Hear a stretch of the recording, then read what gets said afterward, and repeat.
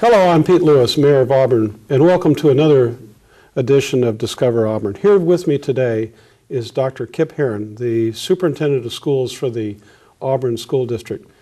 Now, Kip, there's been a lot of things going on, and when we get together, there's always so much we have to talk about, but there's some exciting things that have been happening. First of all, we've talked a little bit about early learning.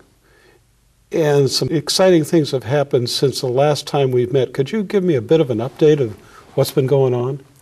Yeah, for the last 3 years, Pete, as you know, we've been working on eliminating any preparation gaps for our students. We think we want to start strong and stay strong, that our priorities for early learning should be learning to read, and then reading to learn, and then learning by thinking and learning by doing. And so we really believe that if we eliminate the gaps before kids ever go into middle school, that they're going to be college ready and better prepared and more engaged in the learning opportunities that are afforded them. So what we've done is we've developed 97 partnerships with our preschool and our daycares in Auburn. And we've focused the last 3 years on literacy. And by partnering with our daycares and then focusing on full-day kindergarten, we've had some incredible results. I'll give you one incredible result. Last year in the first grade, only 21 students out of 1,074 students were at risk for reading at the end of the year. 3 years ago, we'd have 250 kids at risk, and we thought we were doing a good job. So that really bodes well with eliminating that preparation gap, starting strong. And now our job is to keep them going strong. Now, because we've been so successful, we just received a $500,000 grant from Gates to do the same for mathematics. Wow. So we've begun that program, and we had, on our first partnerships for math, we had 37 daycares, preschools engaged in getting all the materials, learning how to approach the instruction, what those targets are, and how to assess the students, and most important, how to make it fun. And I've seen you do that. I've seen those kids really engaged in that. And this program has come such a long way. And some of those test scores I saw come out last year, that was exciting stuff. I was really so pleased to see that. That's going to make a difference for the next generation of Auburn. It really is. We saw those third graders who and you know, Peter, we've talked about it, but our third graders tied Bellevue in third grade literacy last year. Those kids moved on to the fourth grade and have got some of the highest scores in the state. So when you learn to read, then you're in a position to read to learn. And when you introduce science books and social studies books, then those students have the skills to be able to comprehend and then start thinking and applying and really being active learners at that point. I'm really looking forward to watching our young people as they have made use of this early learning and they go on to the next grade and the next and the next, and see how that achievement level keeps on ratcheting up in our community. I think it's going to make a great difference for our future. You know, it is, and part of that is how a plan comes together, because it's been fidelity to the strategic plan that the school board has a philosophy of distributing the leadership from the boardroom to the classroom. And one of the key components that have helped us with this achievement has been our teachers having the ability to collaborate with each other.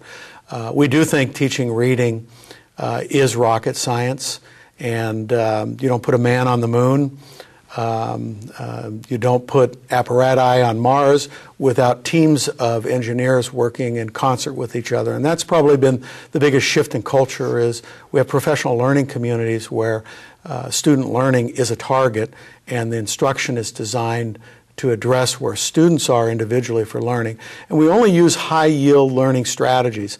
Some learning strategies produce 2 years of learning in a year, and others only produce 1 year of learning. We want the 2-year high-yield strategies. And then, you know, you've been a strong advocate for the Auburn School District when we were launching Accelerating Young Minds, where we had, you know, the technology to be able, the software to have students learn at a faster rate beyond the 180 days of a school day. And that program, in partnership with the Department of Early Learning, was a huge success. In some cases, we had preschoolers learning their letters in 9 hours of working in a computer model that has a clear target, okay, gives immediate feedback to the learner, gives the learner either reteaching opportunities, relearning opportunities, or it moves them on to the next challenge. And then has a data management system to track where students are. And by using technology in that fashion, you can actually expedite one-on-one learning and mastery at a rate that kids can accelerate from wherever they're located. Rather than being sorted into a grade level or into a class, kids are accelerated from wherever their skill sets are. It would be pretty much 21st century learning, and we're doing it right now, right here in Auburn. It's a good way to summarize it. I think it's pretty exciting, the brain research and showing what early learners can do. And the research is showing that when you actually add acceleration, it's a high-yield strategy, that if you can accelerate students, and that's why we do standards. We call it quality. What's quality skills? We make sure the kids master all those quality skills, but it's not a ceiling, it's a floor. It's from there that then we expand beyond and get into more critical thinking and application of their learnings. And not only is it research for us right here nowadays, but we've turned it into concrete practice, and we've proven the results. And any time we've matched or exceeded Bellevue schools, I think that we've come a bit of a way, and we have some ways yet to go, because I can see this accelerating as we move forward. But I know that's not all that's going on in the school district. You know, I was watching with one of my grandchildren one of those old cartoons, and it had a picture of one of those old steam calliopes where the steam was coming up from every different direction. And I was remembering when we were talking earlier about the Auburn Senior High School. And as soon as I saw that cartoon of that calliope, I kept on thinking of the high school. And when I looked at those pipes, the pictures of the pipes and some of the wiring things, and kept on thinking, it looks pretty much like the same thing to me. And I know you've got some plans for that, or the community has some plans for that. Yeah, on November 6th, we're putting forward the Auburn High School Reconstruction and Modernization Project. And we're doing that because in the last election in February, we had a 57% yes vote. And, wow, 57. Yeah, as you know, in a democracy, that's a landslide victory in a democracy. But in the world of school bonds, you got to get 60%. And so we've got it on the ballot in November because we know there'll be more voters, and we really want all of our voters in our community to go to the polls and participate on an important local issue. But Auburn High School is really in need of our attention. You know, Pete, we're spending $250,000 a year keeping those pipes, you know, operating, because we can't leave our learning community at any level of risk or discomfort, so we keep repairing things. And those things that are repaired are less efficient. The electricity bill at Auburn High School is more per year than all the other secondary schools combined. Oh my. Yeah, so it's not an efficient system. I often describe it as, you know, Auburn High School is a beloved old car. You know, you love that old car. But, you know, it's not getting the gas mileage that a new car can do. It doesn't have the safety features for the passengers. It is constantly in need of repairs. In fact, the repairs are starting to cost more than a new car would do, and you got to depend on that car. We've got to depend on our facility to make it a good learning environment for our teachers and our students. And Pete, on October 1st, we're inviting the entire community to come to Auburn High School and go on tours and have students take the community around and to have some Q&A and pictures around what the plan is. That's 5 o'clock on October 1st at Auburn High School, and we'll have more information out to the community very soon.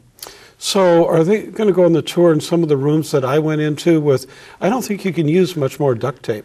Yeah, I think you know, duct tape and paint, you know, duct tape and paint are the way that we keep things polished up. I like to point out that remodeling is something some people ask me about all the time. remodeling Auburn High School costs equivalent to building anew. Oh, now, boy. the Performing Arts Center is still going to, it's new enough, it's one of the greatest facilities in King County, is still going to remain, and the auto shop, which is state-of-the-art technology.